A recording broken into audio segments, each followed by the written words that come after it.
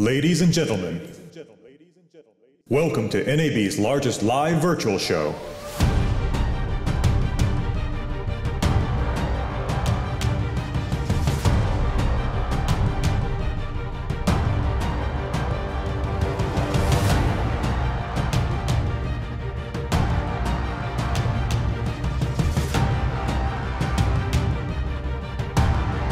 This is the Big AR Show. Hello and welcome to the Big AR Show. My name is Chris Black, and today I'm going to show you something completely new, something that's never been seen before NAB. This is the brand new Viz Engine 4. Now, Viz Engine 4 is going to help you transform the way you tell stories in the studio using photorealistic augmented reality graphics and virtual studios. But before we get to that, let me first tell you a little bit about some of the tools that we're using here today. First of all, you see my little friendly robot running around the studio here. This is an Electric Friends robotic camera, and it is sending tracking data over to our Viz Virtual Studio software so that you can see the movement in the virtual set. Also, right over here, we have the Stipe human crane. It's mounted with a Red Spy optical tracking system. So as the crane moves around the studio, it is also sending tracking data over to our virtual set so that you can see that movement in the studio. And then our director is driving the entire live production right over here in our control room using the N-Quad system. All the graphics that you're seeing here today are rendered with the new Viz 4. Now, I've said virtual studio a few times here, but there's no green screen or blue screen here. What we're going to be using today is a combination of augmented reality graphics and the video wall to be able to create a very unique virtual set environment. In fact, we've already added a virtual studio into the video wall set itself. This is what we call the virtual window. And as the camera moves around the studio, you can see that it does have a lot of movement and depth to it to give us more space for telling different kinds of stories. Now, this first thing that we're looking at is we see this light pulsing on and off. So what I'm going to do now is tell you a little bit about how the different techniques that we can use to put together to create a virtual set that has some nice photorealistic attributes to it. So first off is lighting. So what we're doing here is turning the light on and off. We're using global illumination to achieve our lighting in Viz 4. And Viz Engine 4 uses global illumination to be able to have the different 3D objects in the studio interact with each other, reflecting light with each other. So as the lights turn on and off, we're having that global light hit these different materials, and the different materials are reflecting light and creating shadows in different ways based upon the parameters that we have set there. So this is one piece of it, but let's start bringing in some augmented reality graphics into the studio to take a look at some of the other techniques that we'll be using. So we'll bring in the Viz 4 logo, and again, watch the monitors just above my head. This is going to be showing you the full augmented reality output for our show today. Now, the Viz 4 logo right now has being rendered using physical-based rendering. This is the rendering method that we're using for Viz Engine 4. And now we have a large library of materials that we can use to apply to these 3D objects. And so we're flipping through some of those materials now. And each material has a very robust editor so that you can adjust those materials to get the exact preferred use and design that you want to have for that object. We're already also adding in some lighting there so you can see some nice reflections and soft shadows applied to the object. But let's bring in something a little bit more complex. Let's take the 4 out of the studio, add in the AR floor, and bring in our friend Robo Kenny.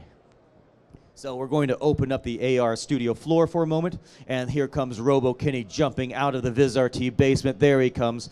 And so now what we're doing here is we're tying together a lot of different techniques to create a more photorealistic object in the studio. First, you see those eyes glowing there. That is using a bloom effect with the lighting. But you also look down at the feet. We have real-time reflections and soft shadows, tying the virtual world to the physical world using the AR graphics. Now, if we swap over to the Stipe Red Spy system, we can take a look and take a closer look at the 3D objects. So we're going to use a crane to really go over here and take a look at some of the aspects there. Now, we have these different materials applied throughout the object, and so as the materials are getting hit by light, they are reflecting that light in different ways based upon the attributes of the material. That is creating different kinds of shadows, reflections, light blooms, and all of these are coming together to give you a very, very nice photorealistic look and feel. But let's take away Robo Kenny for a moment and then take a look at something a little bit more beautiful in the studio, where we tie all of these techniques together. So we're going to change out our virtual set for a moment, bring down the lights, And now, let's bring the lights back up again. Here we are. This is a very beautiful 1962 Ferrari GTO.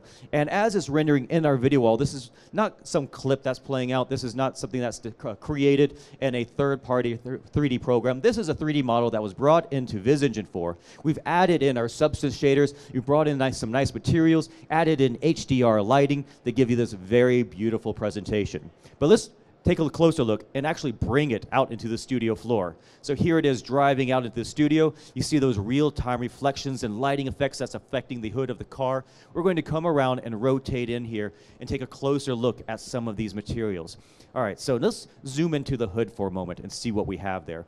Now, right as we get into the hood here, you can already see that we have some of these nice real-time reflections. So my face is actually reflecting in the hood of the car. So we're able to reflect the real world into the virtual objects to give you a nice combination of the real and virtual. Not only that, but we're also able to change the depth of field that we have on the graphics. So right now I'm out of focus, but we can change the focus so the front of the car is now out of focus.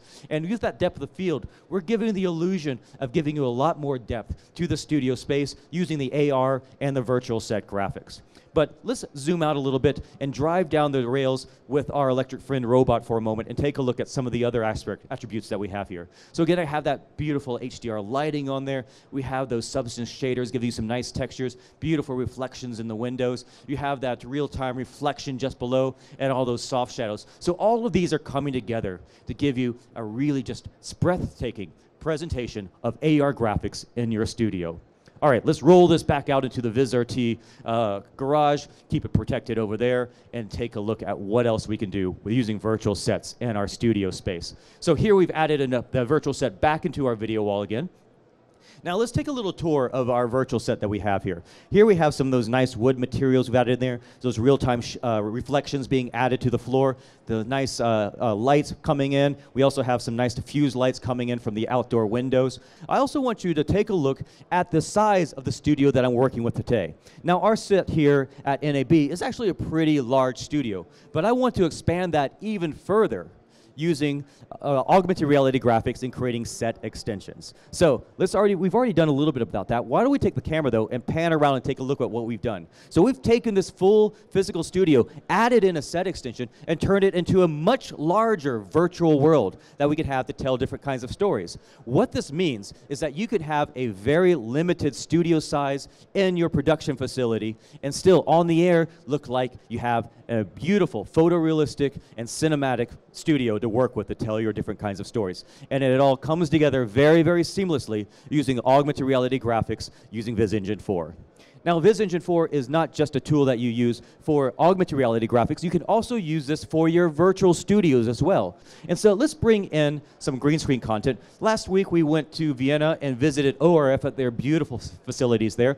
And we shot a little bit of footage in their green screen environment that they use every night for their evening presentations. And so here I am standing on that green screen. Now, right now, we're going to take a look at some of the issues that you run into using green screen content. First off, you see that green spill that you see here on my face, also in the hair, and some of the green spill coming into my shirt. This is a little bit of a problem that you have with a lot of chroma keyers, where the green is so intense that it's spilling onto the skin. Now, what we want to protect, though, is we want to protect the high detail that we have of the border between my shirt and the green screen and the virtual set. Same with my hair. We want to be able to have a very clean key on all of these features. So using the new Fusion keyer, we're going to be able to give you a very, very clean key in your virtual studio. Let's take a look.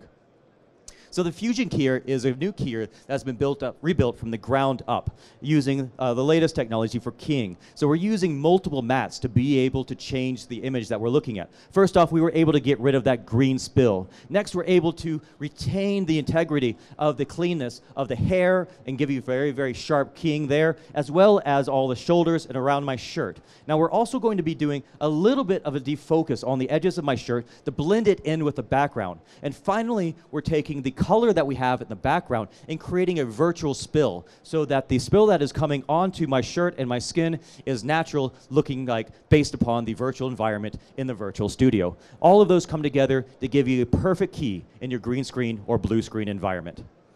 All right, let's take a look at a couple of other things with Viz Engine 4. So let's actually go back out to the main studio for a moment. Now, using our legacy Viz Engine 3 pipeline, we can take all of your graphics that you're using today and be able to use them within Viz Engine 4. So while you're preparing for your new graphics to have that photorealism with Viz Engine 4, you can still be using your current graphics. And now I want to take a look at some examples of this. During the 2018 US election, every major American broadcaster was using Vizrt graphics for AR on the air. And we actually have some of the Fox News graphics here as AR graphics in our studio. Now this is the graphics that they used outdoors near Times Square on the side of a building. And this is all data-driven graphics. So it's rendering in real time, it's taking in the data from the election and updating the map in real time based upon that data.